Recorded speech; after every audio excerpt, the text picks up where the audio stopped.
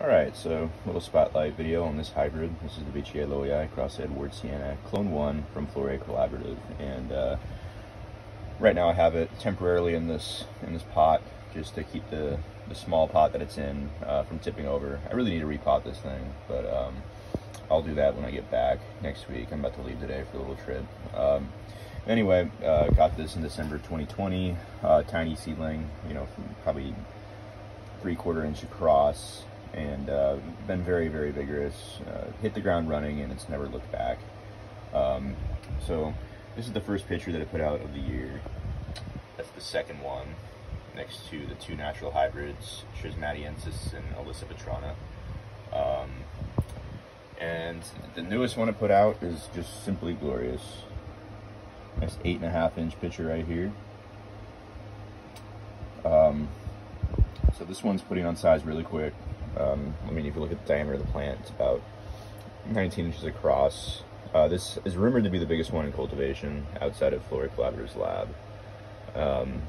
Other people say this grows slow. I don't know, maybe I got lucky on the individual, but this is definitely not slow growing for me.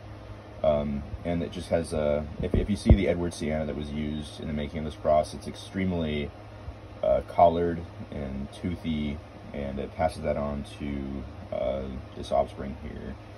Extremely needle-toothed, very well ribbed, and I really like this particular clone, and the mix of the traits that it picks up from veitchii lowii and edwardsiana.